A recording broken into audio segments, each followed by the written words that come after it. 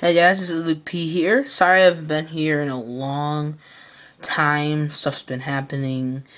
So, yeah, but today I got a coaster chance for Michigan's Avenger. And what they could be getting in 2015 or beyond. I think it is very likely that they can be receiving a coaster. So, let's get started with the first possibility being... First possibility being a Giga Coaster, and this is very unlikely because even though Cedar Fair does like putting them in, Michigan's Avenger isn't like a big park, and it may not be the best fit. A Giga Coaster kinda, I'm sorry, I'm wiggling the camera.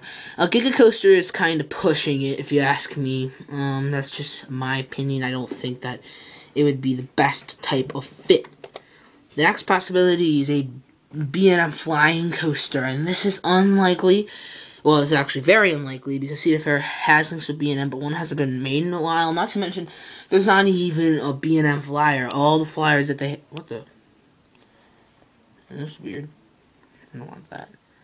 Anyways. They don't even have a B&M flyer in the entire park. The only... What the heck? I don't want that. This is weird. I don't care. The Cedar Fair doesn't even have a B&M flyer. The only flyings they have is the Vekoma Dutchman's. But the next possibility is a GCI Woody. It says possibility 3. Right there. It's really hard to see, sorry. This is somewhat possible because even though Cedar Fair has links with GCI, Michigan's Avenger already has 3 wooden coasters. That doesn't seem like a lot. It seems like kind of average. But Michigan Avengers has only 7 roller coasters. So a GCI Woody, it might not be, like, it might, I don't know. It's not, it could happen, but, like, they already have 3, so it's kind of, you know.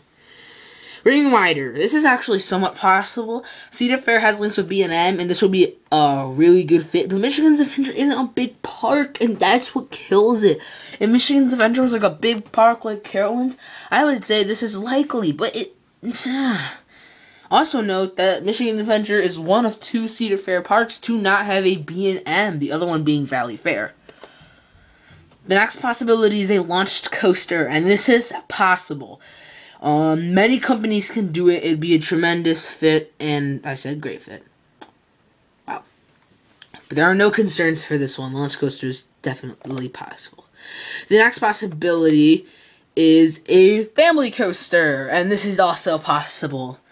This would be a good fit, be for everyone, and there's also many types, like there's, the Vekoma suspension family coaster, there's like there's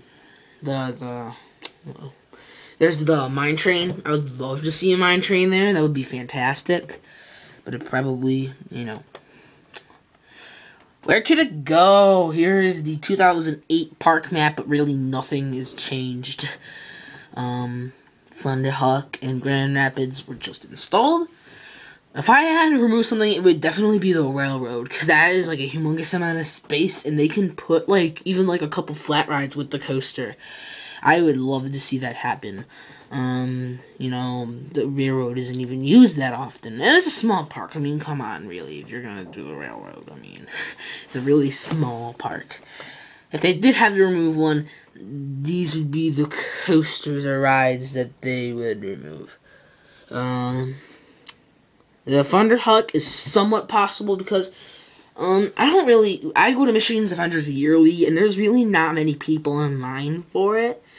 Like, the thing about Thunderhawk is every time I go with it, it's always like a 5 to 7 minute wait. There's no one ever there.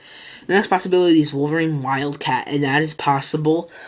But I wouldn't like that. I have a personal connection with Wolverine Wildcat. That was one of my favorite roller coasters as like a child. But it's still possible, unfortunately. The end. Hope you guys enjoyed. And this is Luke P. signing out.